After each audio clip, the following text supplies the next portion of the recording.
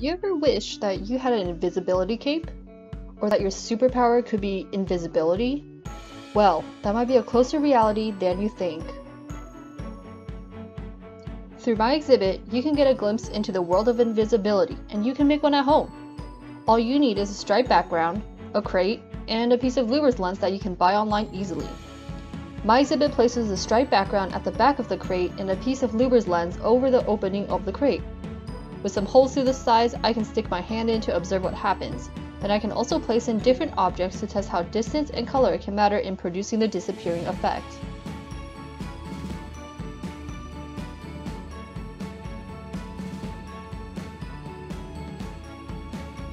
Lubor's lens, or my invisibility shield, is probably something that you've seen or heard about before.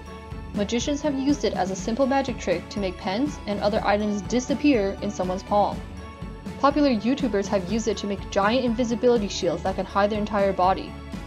The military has also tried using this material to hide their technology. But how does this work and why does it work? Isn't this something from Harry Potter or an imagined magical world? Let's talk about how and why this works. It turns out that the science behind it is quite simple and broadly known as geometric optics. This means we're going to treat light like beams that go in straight lines. Like if the car had its headlights on, that light would be traveling in one direction and in a straight line. That's a pretty big term for a big effect like invisibility and disappearing. What that means is that the Lubor's lens is absorbing some light that comes from certain directions and allowing light coming in other directions through. So in my exhibit, it turns out that images in the same placement as my striped background can pass through while others disappear.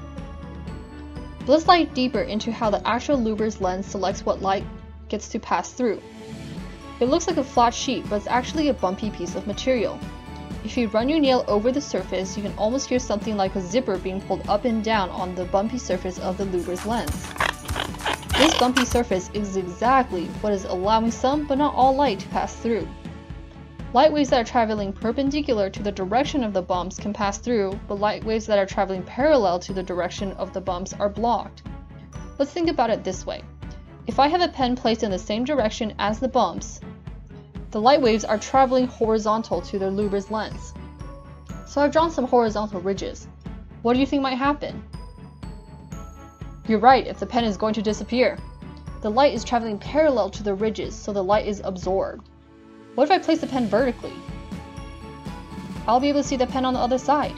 The light waves are traveling perpendicular to the ridges and can now pass through. You got the concept?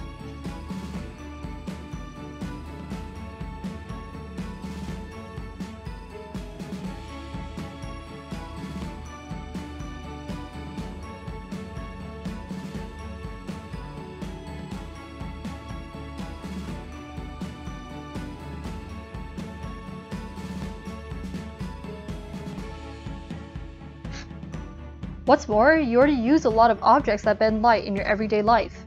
The lenses on glasses bend light to help people see. Or the use of filters to take images with better contrast on a camera. Now that you know how the invisibility shield works, can you think of other ways this might be super useful? What about using the invisibility shield to create the plane that Iron Man uses in the Marvel movies to transfer his valuable belongings when he's moving?